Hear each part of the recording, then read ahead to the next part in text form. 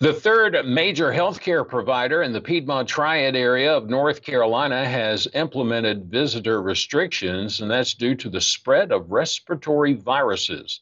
According to the Winston-Salem Journal, effective Tuesday, December the 19th, Winston-Salem-based Novant Health implemented visitor restrictions, particularly for those under the age of 13. Children under 13 are barred from the hospital unless they're seeking care or there are other special family circumstances. The restrictions are aimed at reducing the spread of respiratory viruses, including COVID-19, influenza, and RSV. Meanwhile, masking remains optional for visitors.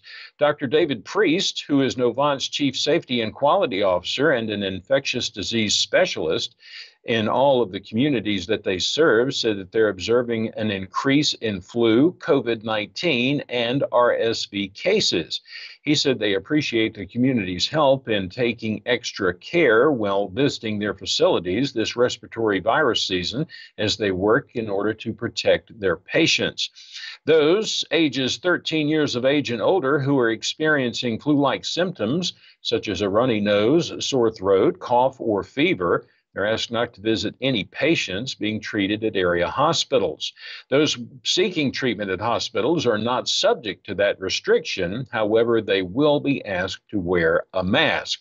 Atrium Health, Wake Forest Baptist, and Cone Health tightened their visitor restrictions at some of their campuses on December the 7th. The systems are asking their patients, or that patients seek care in emergency departments only if they are experiencing a serious or life-threatening illness or injury. Respiratory syncytial virus, or RSV, is a common virus that can cause severe infections in children and adults over the age of 60. RSV symptoms typically include a runny nose, cough, and low-grade fever that can be treated in many cases with over-the-counter pain relievers. An uptick in RSV cases led Cone to begin requiring masks on November the 15th within hospital areas that care for infants and children.